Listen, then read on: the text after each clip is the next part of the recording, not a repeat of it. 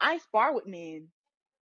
And I mean, I drop men. I bust men nose. I beat men up all the time. It's weird. Like if I was to say like which is the guy I think I could beat up, I think I could beat up Keith Thurman. Really? I really do. I think I could beat up Keith Thurman, even though they like, oh, he beat Sean Porter. I think I could beat Sean Porter too. Skill wise. Oh. Yes. Oh.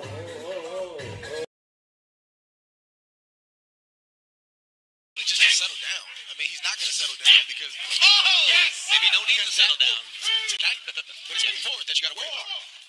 5. Good shot though. 6, 7, 8.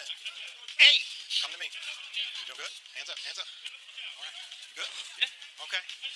So far, so good after a big right hand from Rolly's Romero, who goes right after Amatov's big left hook now, and he's down for the second time in the fight. Look at that high. 3, 4, 5, 6, 7, 8. Come to me. Come to me. You ready to go? The danger here is he can't see the left hook that just dropped him out of that right eye, which is swollen immediately here in the onset of round number 2. Yeah, this will be over soon. One more good shot lands, and that may be it. But you see the young fighter getting hit again. He gets away with it tonight, but 5 fights up the road, will he still get away with it? You have to think like that. I'm like so respectful of the guys. Like, I done dropped guys in sparring. That was my next question. I done been dropped in sparring once by a guy. He got you to the body or what? Nah, I ain't never been dropped to the body. No, I ain't no fucking punk. I got caught.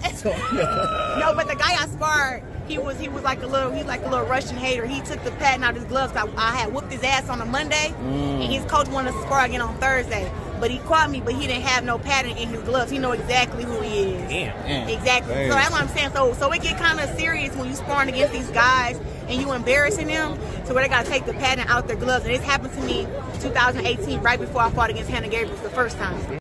You went and put them gloves in the bag. Tried to hide them gloves.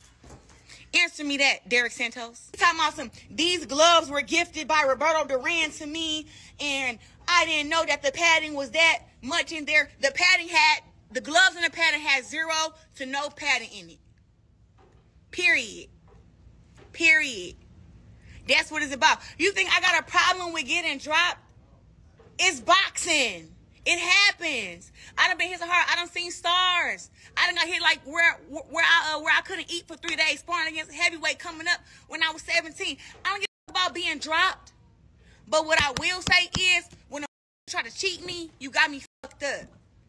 And yes, I ran to my car and I grabbed my knife and I was going to cut Derek Santos. Guess who stopped me? Coach John. Because I would slice his old ass up because don't ever cheat against me. I'm just grateful that in my career that happened to me, even though it was wrong and he cheated and he took the padding out his gloves because he was mad about it. Even though it happened, I'm happy that it didn't hurt my career moving forward. Like, I only been dropped one time, so I'm like, all right. But sometimes that stuff can be more damaging.